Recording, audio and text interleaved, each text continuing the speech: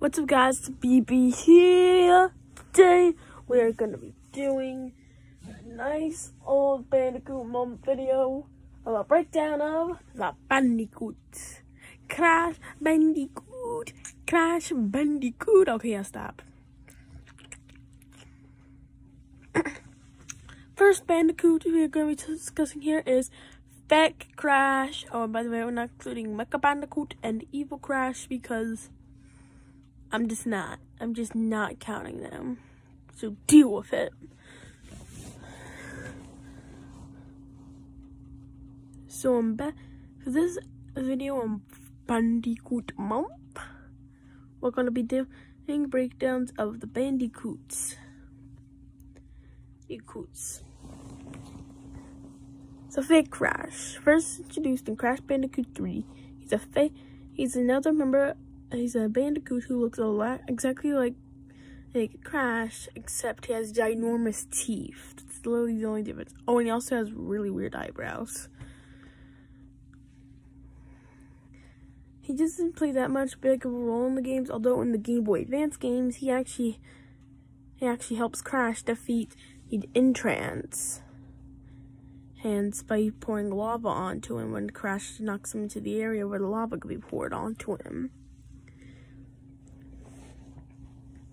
So yeah, plus for him, kinda, whatever. Also, in the Skylanders Crash Bandicoot section, like in the Crash Bandicoot little mode, because if you get the Crash Bandicoot pack with Skylanders Imaginators, you get a little store. It also gives you access to a story pack to the Wampa Islands, where you can play as Crash. It allows you to explore the Wampa Island, allows you to play as Crash Bandicoot. It allows you to actually feel like you're playing a Crash Bandicoot game as you run throughout the Wampa Island, run in the Wampa Islands, then breaking boxes and doing platforming like an actual Crash Bandicoot game, where you can also find statues of characters like Tiny and Dingo Dial. In the beginning of this little story pack, we see Cortex, who is also playable. Like a new device to kill Crash with, because of course he is.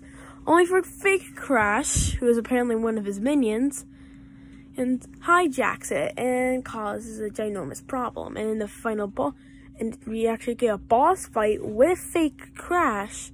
And in this boss fight, he's using the mech, or you can fight with any Skylander. Your Skylanders. But you're most likely but in actual canon,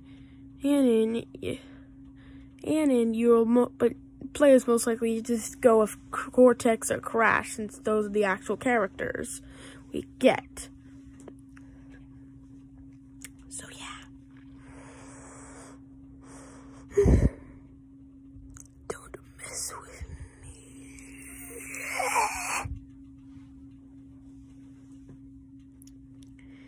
And then there's Tana, who first appeared in Crash Bandicoot 1. He was captured by Cortex. Yeah.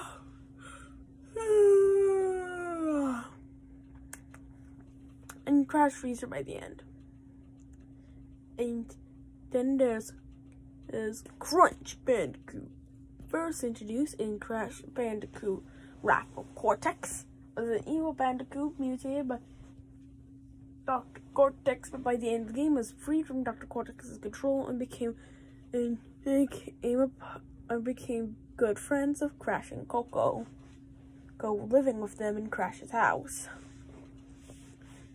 And Crash, Ash, the Titans, and Crunch was there when Cortex captured Coco.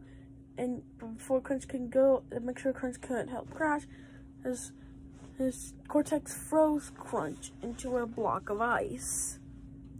At the end of the game, Crunch is freed. From the ice. And Crash, mind over mutant, Crunch gets alongside Coco, get mind controlled by the goggles, leading to Crunch fighting Crash. Crash being controlled by Embryo at that it was being commanded by Embryo to attack Crash, but they're able to get the goggles off of him, and Embryo leaves. And yeah. Then there's Coco, introducing Crash Bandicoot 2. Sent Crash on a mission to go get her some batteries, only for Crash to go and get took into a warp room when he's told by Cortex that he needs his help to save the world. Well, the Coco constantly checking in on Crash, telling her about her worries about Cortex X, and Crash about the Crash of the Bandicoot.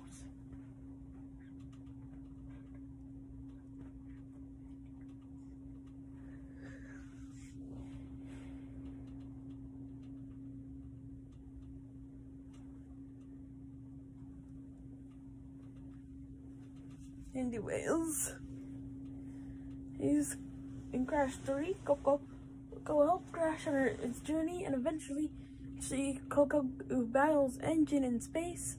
With the help of her, she's able to defeat Engine. And Crash Bandicoot, Wrath of Cortex. Coco helps Crash on his journey. He's going around the world to collect crystals and fight crime. With Coco mainly going throughout Japan and China, even being chased after by a ginormous tsunami. And eventually, and Crash Twin Sandy, she actually was stunned by Cortex, so she couldn't help Crash. Cortex disguised himself, but eventually she wakes up and goes inside of the evil twins' base of operations or Cortex's laboratory. With them when they went to the other dimension and attempts to attack Cortex, not realizing that Crash is working with him. He's trying to help Crash. And Cortex has to stun her again. And in Crash of the Titans, she gets captured by Cortex, and after the bat, and when Nina betrays Cortex and Crash gets there, she tells Crash to kick Nina's butt, and then they can go home and have pancakes. And that triggers Crash, and they defeat Nina and Cortex. And when they get back, and then when they crash land, Crunch is free from the ice, and they go to have pancakes. Yeah. Then there's the main man himself, Crash Bandicoot. So Crash in Recipe to Crash Bandicoot 1, where he escapes from Dr. Cortex's laboratory. In order to free himself, he goes on ahead to free him. Well, you get the idea. He goes along and defeats the tribal leader Papu, who alongside Cortex's other mutants. Since eventually you get into Cortex and defeating him. In Crash 2, he's tricked by Cortex thinking he's trying to save the world. As then but eventually, after defeating all of Embryo's monsters and even his operatives, including Whipperoo, had come back, Tiny, and even Tiny Tiger and the Kimono brothers. As Crash defeats Engine, who's Dr. Cortex's new scientist, deciding not to give him the crystals, and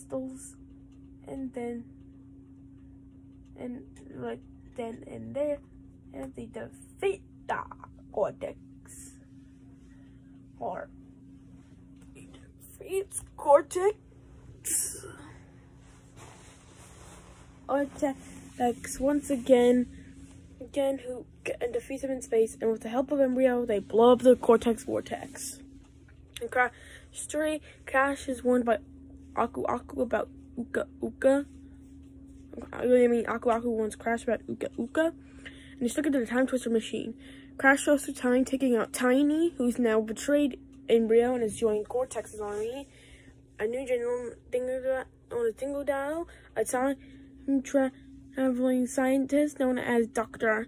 Entropy. Coco defeats Engine, and Crash battles Cortex and Uka Uka. Aku battling Uka are Dragon Ball Z levels of combat, of Crash fighting Cortex. It eventually leads up to Cortex and Uka being lost in time. They also meet up with Entropy, but now Cortex and Entropy have turned into babies. Yes, we heard me correctly. A Crash Bandicoot after Cortex is with the rest of the villains discussing their plans to defeat Crash. Hey, I'm getting off track here. Anyways, Crash was at the Time Twister machine. Actually, it gets called by Cortex, who reveals Crunch, his new evil Bandicoot. Crash goes on the globe and defeats Crunch, who every time uses a different elemental mask. Eventually fighting Cortex and Crunch in a battleship, defeating both of them. In Crash Bandicoot to Insanity, Crash defeats Cortex and Engine, but he has to work with Cortex to stop the evil twins. Well, twins going through Entropy, Embryo, Engine, and even Dingo Dial. And even an evil version of himself, and eventually defeats the evil twins, who then get eaten by his evil counterpart. Yes. They just get devoured. Dead. They're dead. Dead. And afterwards, it's, well, you know.